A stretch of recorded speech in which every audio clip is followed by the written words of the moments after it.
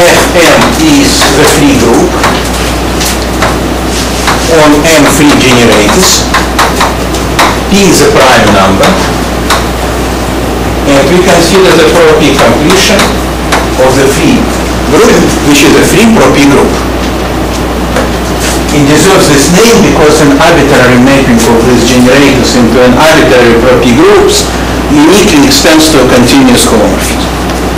Let R be a subset of this free pro-P group. N of R is the closed normal subgroup generated by R. Then we say that this quotient group is presented by the set of generators X and the set of relators R in the category of pro-P groups.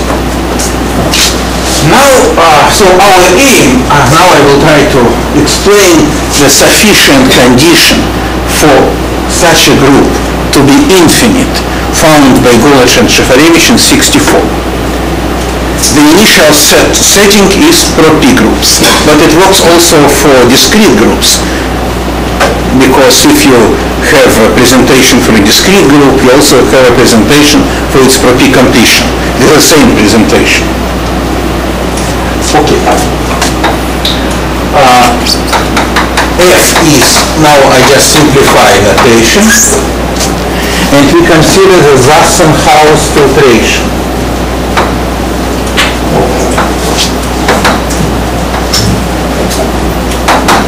Well, the fastest way is to explain it is K is a field of P elements. We consider the group algebra and its augmentation ideal, and then the ith term of the filtration consists of all elements which are equal to the identity element modulo the ith power of the augmentation ideal. This is a descending chain of invariant subgroups.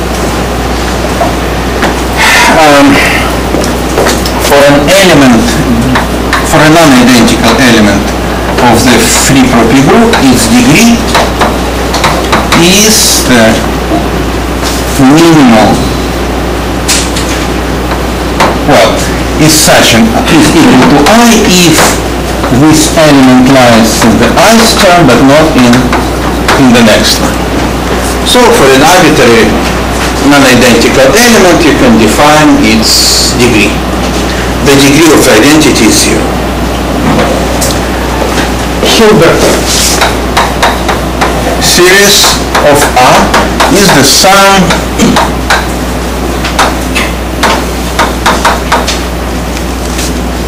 I assume that for every degree R contains only finitely many elements of that degree, which is not a big deal. It's Gaussian elimination. You always can reduce to that case. Well, now,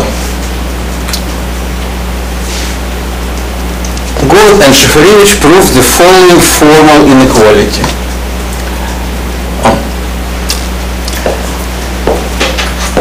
Well, we have that. We have this group,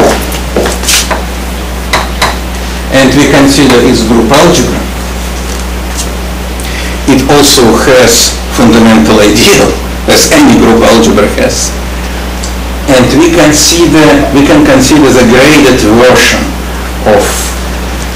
Now I'm going to define the Hilbert series of this KG, but it is usual to talk about Hilbert series of graded algebras, and this algebra is not graded, but we can make it graded. This is 1 plus the sum of dimension W of this group algebra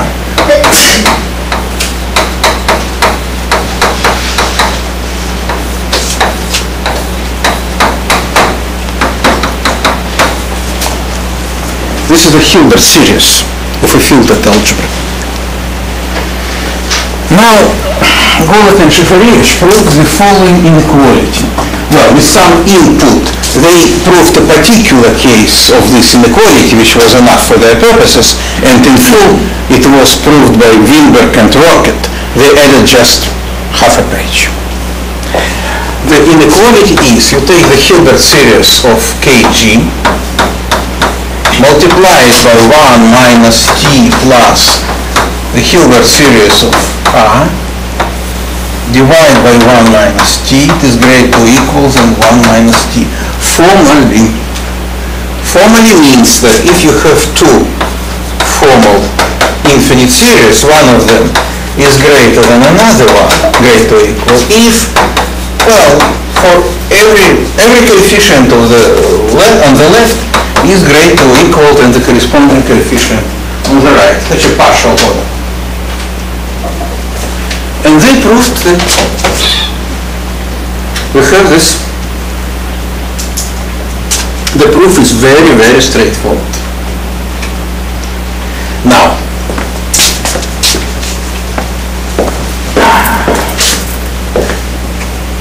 I have this. Now suppose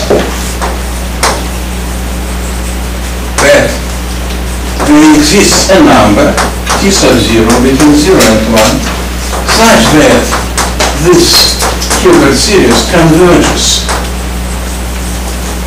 at t sub 0 and 1 minus mt0 plus h r, now I can write it, it makes sense, is negative. Then what? Then this Hilbert series does not converge at t sub 0. Why? I will prove it. Look, suppose that it converges at t sub 0. Then I can put everywhere t sub 0 instead of t. This is negative. This is positive. Hilbert series is always positive. This is positive. And this is positive. Any objections?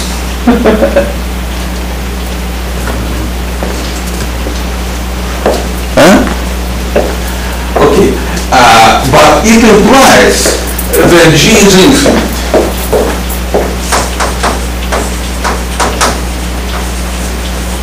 Otherwise, it would have been a polynomial. Polynomial converges everywhere. Now we say that a group satisfies Golod-Shafarevich condition or is Golod-Shafarevich group if it has a presentation which makes it infinite, which satisfies these conditions. Now, let's consider the important particular case. Suppose that I is finite, finitely presented, then there is no question about convergence. Suppose that we don't have no elements of degree 1 in R. This is not a big assumption, because if you have an element of degree 1, it means that one variable can be expressed by other variables. Naturally, we don't want it, and let us say that the number of relatives is less than m squared divided by 4. That's it. The conditions are satisfied. Why? What do we need? We need to find t sub 0 such that, well, there is no question of convergence, such that this is negative. The worst case is when they are all quadratic. No elements of degree 1. So we have to consider this equation middle school, that there exists root, well, there exists a t sub 0, that the parabola looks like what?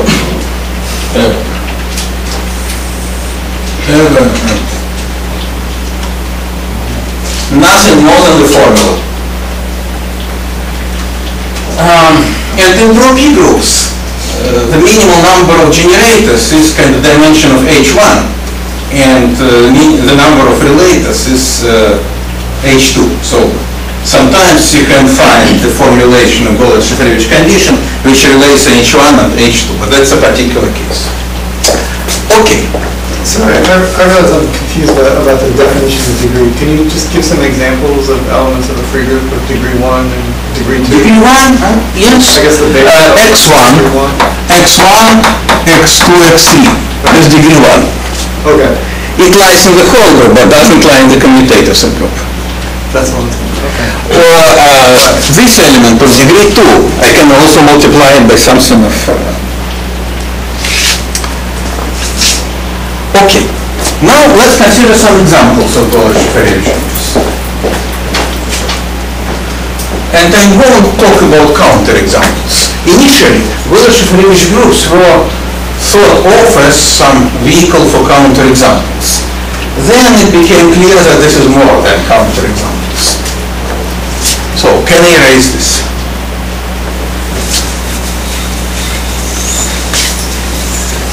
Two examples.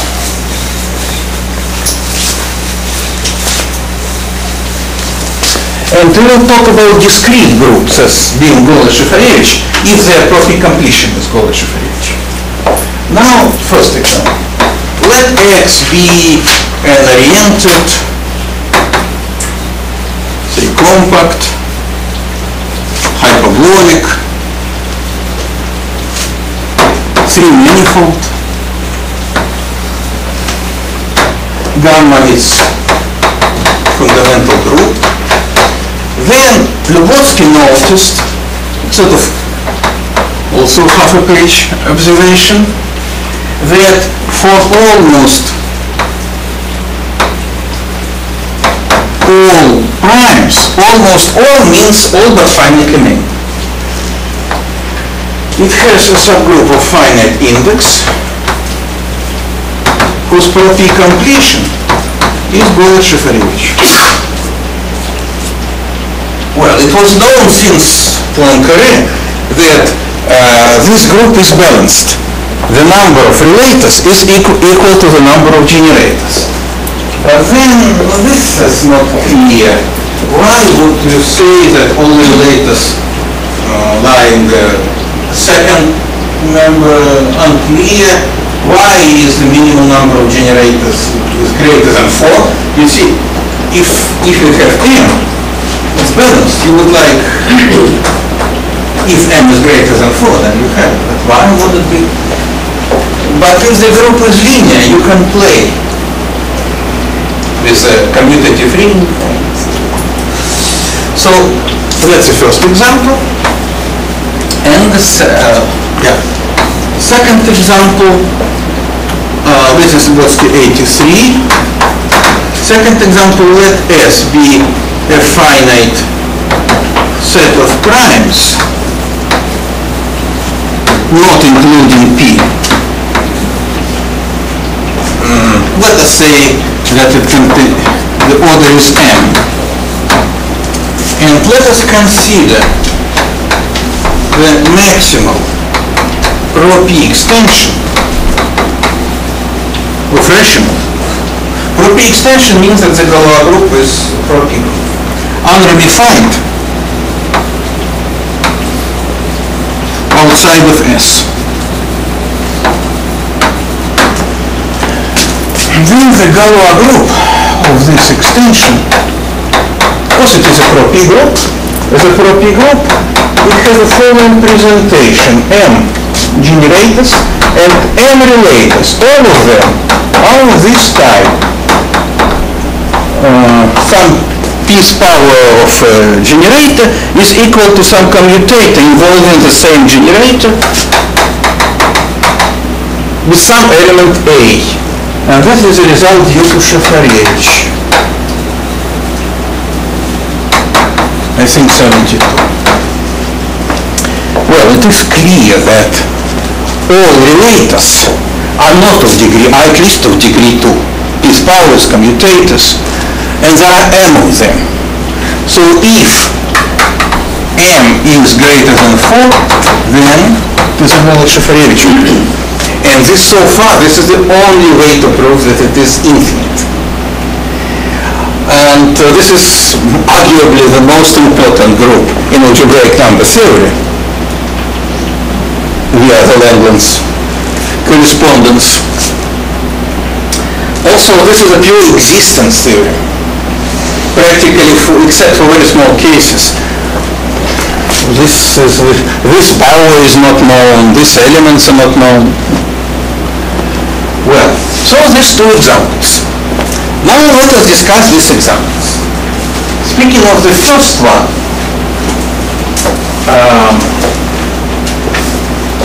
it is related, I want to mention to the following open problem, positive Betti number conjecture.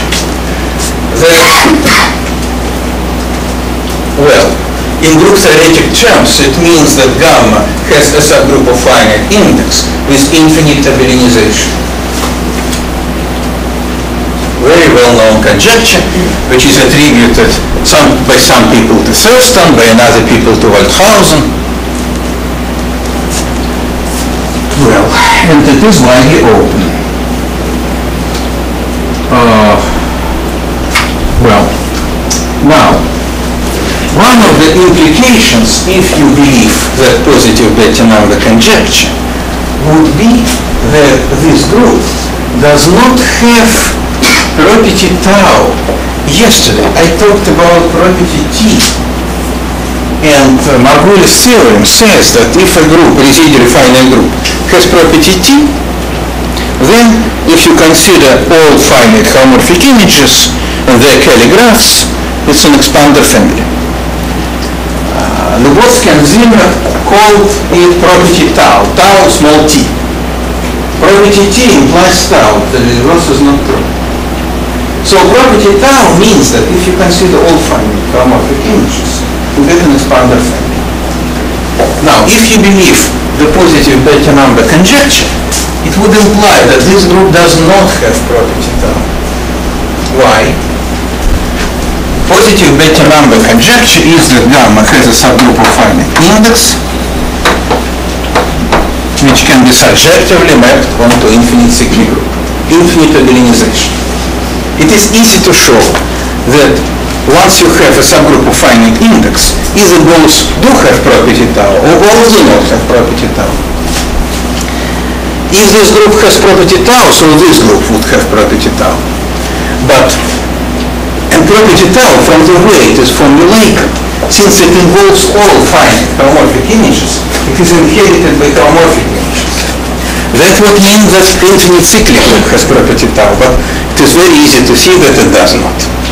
We can see that there are not many finite homomorphic images, but they are enough to see that it does not have property tau.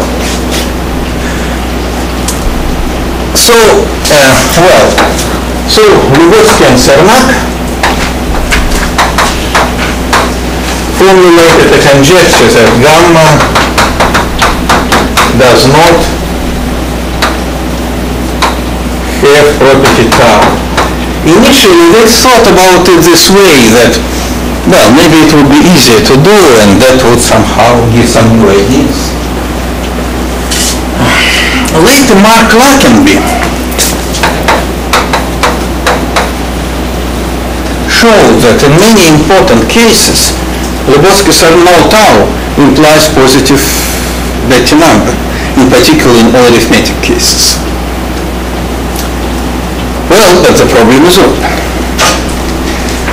Now, I mentioned that practically this gamma is a Wallet-Shafarevich group. So, inspired by that, Lubotsky and myself, we formulated a conjecture that every Wallet-Shafarevich group does not have property tau.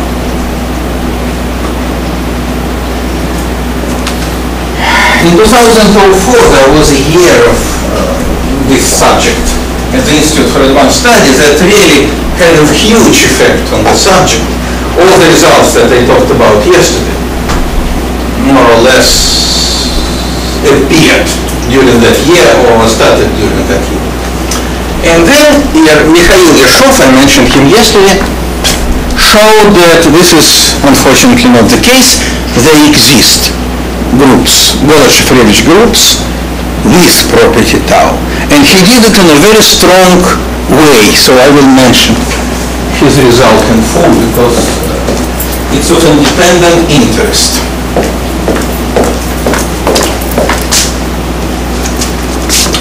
I will keep this, I want to keep this.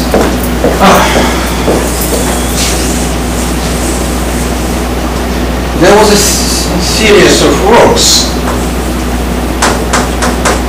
some by Yershov, some by Yershov and Haykin, joint works. This result is due to Yershov, but it is based on the work of Yershov-Haykin that I mentioned yesterday. Every Golod-Shafrevich group has an infinite homomorphic image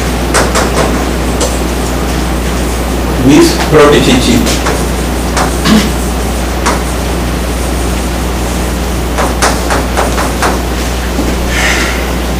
Of course, and that homomorphic image is also Golod-Shafrevich, and it is Golod-Shafrevich. So there exist Golod-Shafrevich groups even with property T. Now the idea of the proof. But there exists a Golod-Shafrevich group. Every Golod-Shafrevich group has an infinite homomorphic image, which is also Golod-Shafrevich, and which has property T. The idea of the proof. You see, this is a Golod-Shafrevich condition. What happens if you find another subset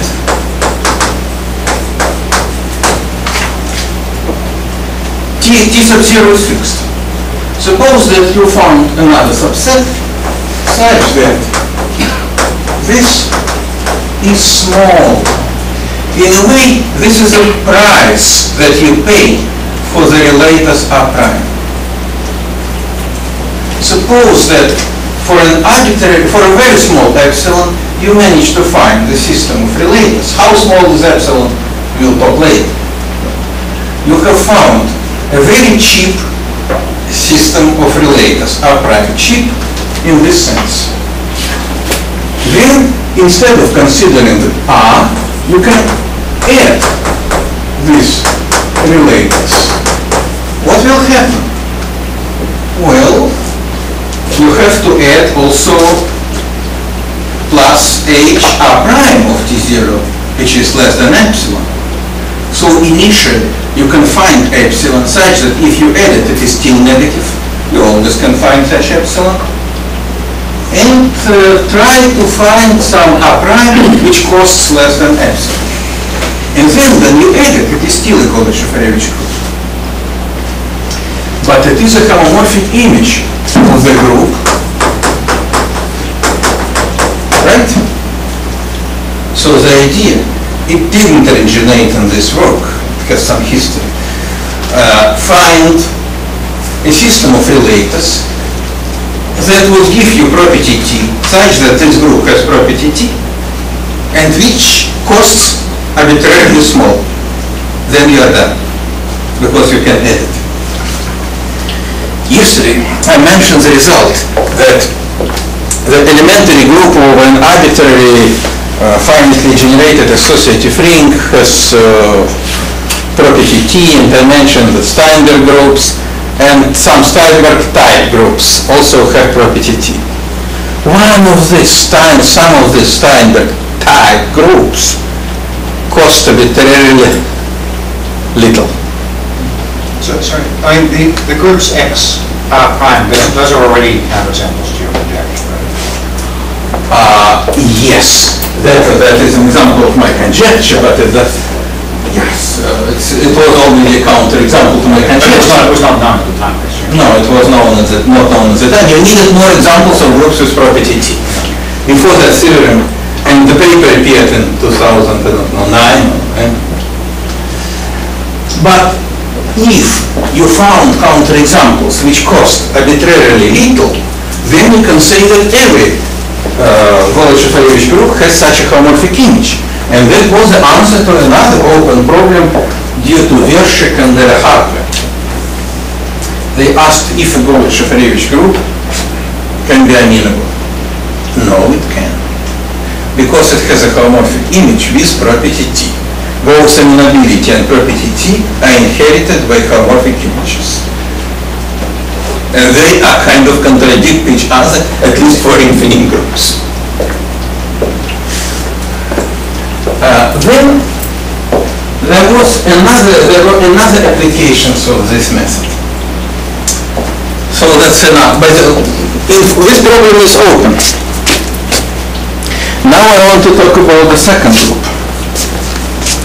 There is a very, very well-known problem, conjecture due to Mazur and Fontaine, which says that this group... All the groups are not finitely represented, right? Which groups? No. They can be finitely represented, yes. But not balanced. Huh? Not balanced. So this, not balanced, no. They're finitely presented. Is it a kind of small cancellation argument, or? To do what? No, it's not. To find is R prime. To find R prime, no. The argument is that they just found this, after they found a large family of groups with property T, they looked at their presentations and some of them, fortunately.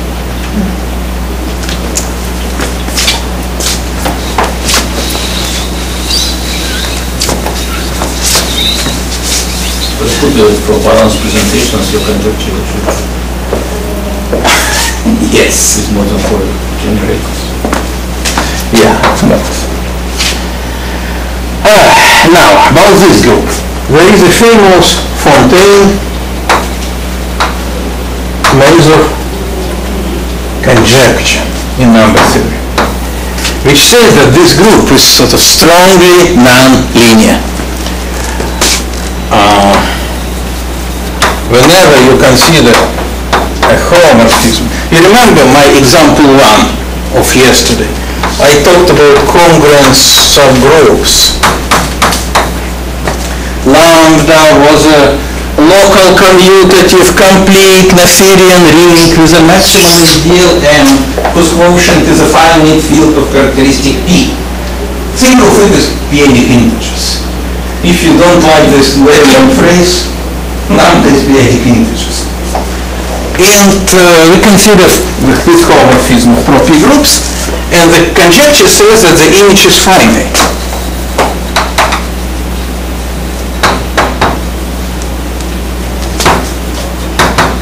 Very important conjecture. Well, about 10 years ago, Nigel Boston proposed a stronger version of this conjecture. Even this is not known, but he conjectured something stronger. He conjectured that, if you look at this group, every just infinite homomorphic image, just infinite means that this group is infinite, but every proper homomorphic image is finite. So he conjectured that every just infinite homomorphic image is a group of Grigorchuk type, if you know what it is. Grigorchuk and others constructed families of groups acting on trees with various interesting properties. And he conjectured that this is the case, and did a lot of computer experiments which sort of confirmed this conjecture. And of course it implies. So does Grigorchuk type imply intermediate groups or something? No. Grigorchuk groups are kind of fractal groups, they're also called. Every neighborhood, subgroups of finite index are direct sums, isomorphic to finite direct sums of the whole group. So they look as a whole group. One of them is of intermediate groups. So Boston, it was a strongest version of Fontaine-Mazur conjecture. And again, Yershov and Hakim used the same arguments to refute it. They proved every Golod-Shukharevich group has a homomorphic image which is hereditary just infinite. Hereditary just infinite means that every subgroup of finite index is also just infinite. In general, this is not the case. A group may be just infinite, but a subgroup of finite index is not. And they proved by virtually the same idea, that every Golod-Shukharevich group has a just infinite, has a homomorphic image which is hereditary just infinite. And that was it. Because groups of Grigorchuk type are not hereditary just infinite. As I said before, subgroup of finite index is isomorphic to a direct copy of several copies of the original group, not just infinite. Well, and I want in this series of works of Yershov and Haykin, I want to mention another work which is related to Tarski-Alshansky monsters.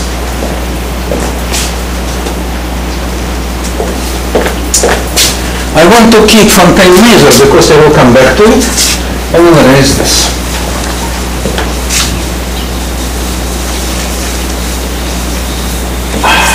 In 83, if I'm wrong, Mark will correct me, Alshansky constructed Tarski monster. I never could understand why Alshansky constructed it, but it is Tarski monster.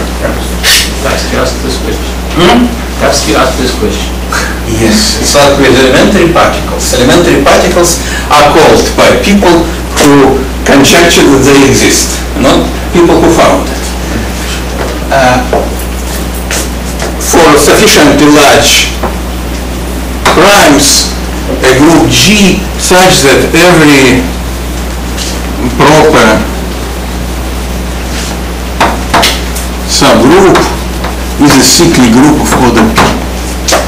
So in particular it follows that this group is too generated and satisfies this law. An interesting group. Tarski monster.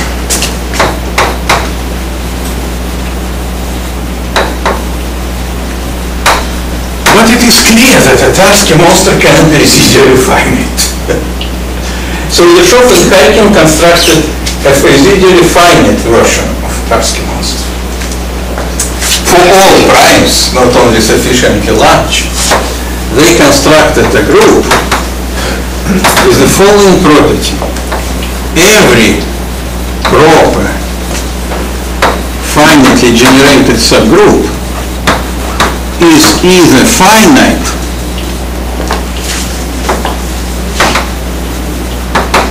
or of finite index.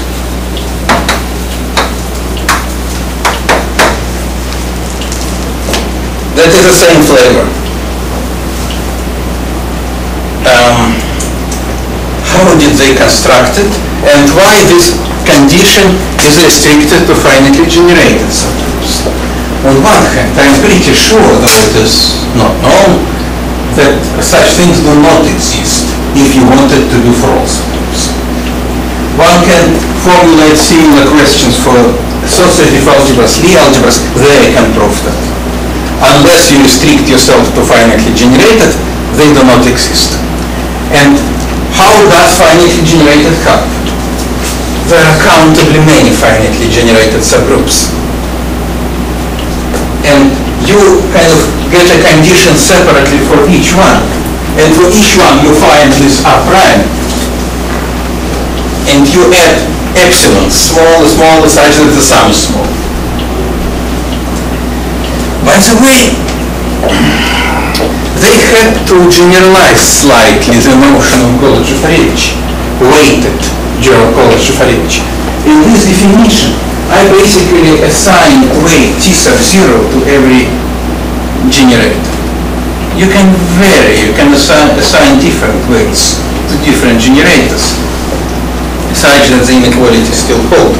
And this is a more general class of groups. And they proved it for this weighted Golod-Shukharevich, but for their proof it's very important. Because each time when they passed to new homomorphic images, they had to change weights. Okay. Any questions so far? This was again due to Ershad and Rakin? Yes. Okay. Not published in this yet.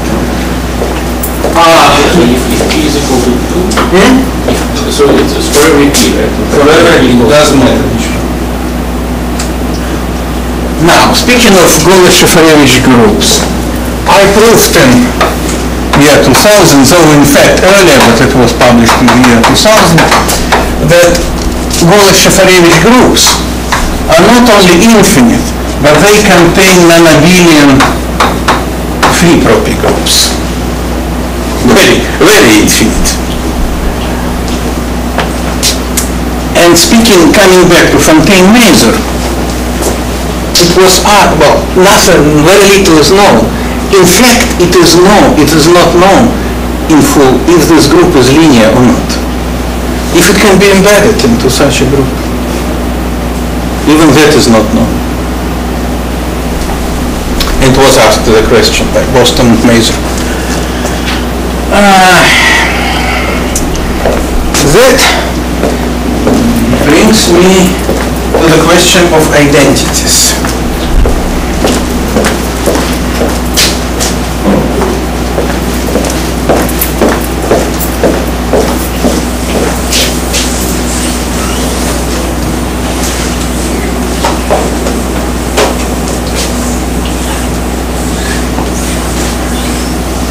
In the 50s, one truly outstanding mathematician published a very technically complicated paper with a proof of the following theory, that if you consider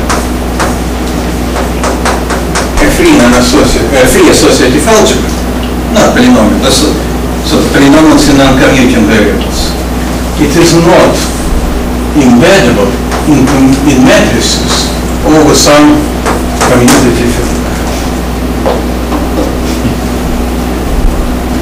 He later didn't like to include it into his list of publications, because now I will give you the proof. But that was done before even such words were used. Polynomial identity. There exists an element, non-zero element of the free associative algebra, such that it is identically zero on this algebra. Substitute anything.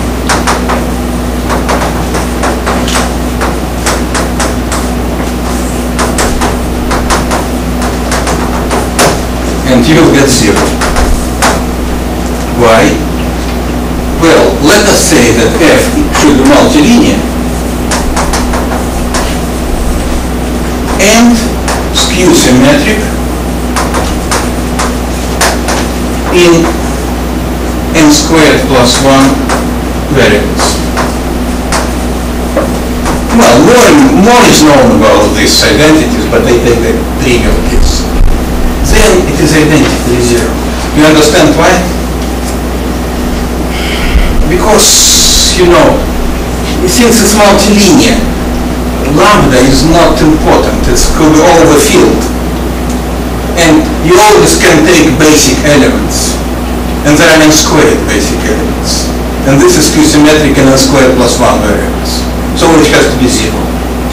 And to find this element, for example,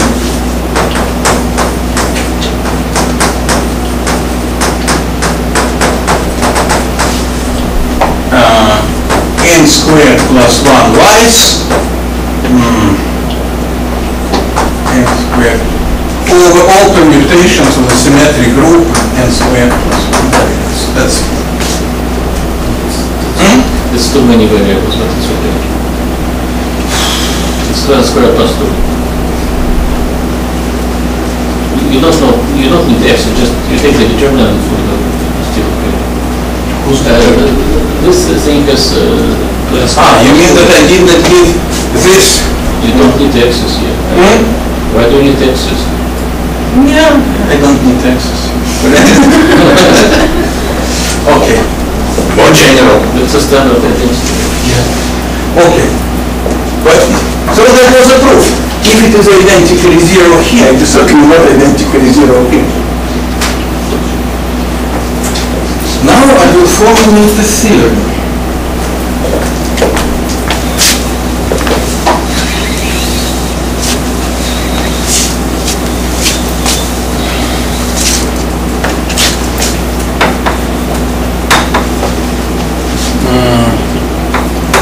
Well, there exists a series of non-identical elements, well, in the 3-propy group, with the following property, that if P is essentially bigger than M, then this group satisfies this identity. Which means that you can substitute arbitrary elements for x's, xy, x2, and so on. Unfortunately, I cannot say this is non-effective. And also, the second assertion of this kind is that all identities of this GL, well, lambda, but here I can put just periodic integers.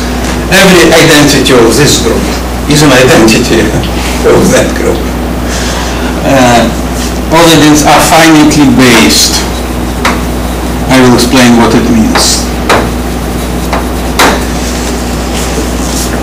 Well, in particular, it means, of course, under this finitely based, under this assumption. In particular, it means that at least for P sufficiently large, this group is not linear. Why? I said before that it contains 3-propy group. And this is PI. It satisfies an identity. Free group doesn't satisfy an identity. Satisfy an identity.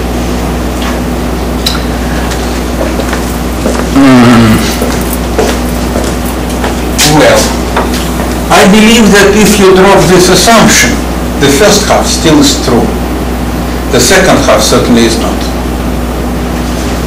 And finitely based means the following. If you look at all such elements which identically hold E, it's a verbal subgroup in the 3-propy group. You always can find finitely many elements there, such that all other elements can be obtained by substitutions, because you can make substitutions. It's a verbal subgroup. So it's like Hilbert's theorem, finite basis.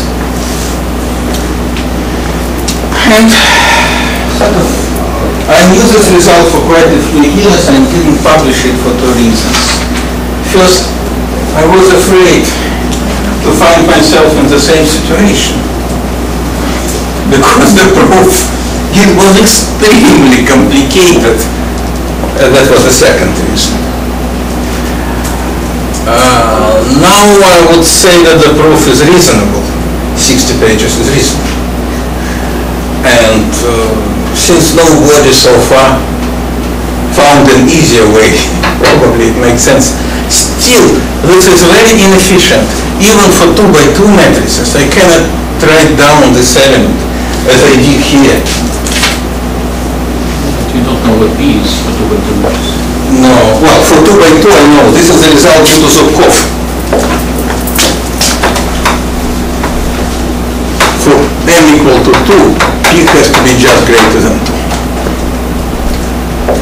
Identities of 2x2 matrices radically simpler than identities of other matrices. But even for 2x2, it is a pure existence thing. Yes, I cannot write it down. Of course, the question is, what does it mean to write explicitly an element of the 3-propy group? It's an infinite product. Well, in some sense. A rule which would say, how do you get the next element, whatever. A few words on the ideas of the proof. In fact, though it sounds strange, but the first part follows from the second part. They come together. this question has a long history. It was asked in the 30s by Specht, who is known in representations of symmetric groups. Is it true that for any associative algebra over a field of zero characteristic, all identities of this algebra, identities, well, explaining what it means, follow from finitely many? That was Specht's problem. It was done in 87 by Keber, a very ingenious proof. Fortunately, I read that proof very carefully because I was a referee of the paper. And here we have to consider dramatic generalization of this result. We have to, in the space of, in the algebra of generic matrices, we have to consider subspaces which are closed with respect to substitutions, but not all substitutions, Lie substitutions, and show that they are finitely based. How does it help? Because when you consider group elements, you can realize them as infinite series. And you look at the homogeneous components of the minimal degree, and that's a space, and then you apply that finitely based theorem to that space, and that gives you everything, because you start with some element such that you can kill arbitrary number of the first homogeneous components, but unfortunately not all. So you kill the first ones, then the minimal component has large degree, the space is still finitely based. So it means that as Lie elements they're still long, and then you find an element with the same minimal component but which lies further in the Zassenhaus filtration. Multiply by the inverse, you kill the minimal degree, repeat the procedure and so on. And this infinite product converges. But it is hopefully non-efficient.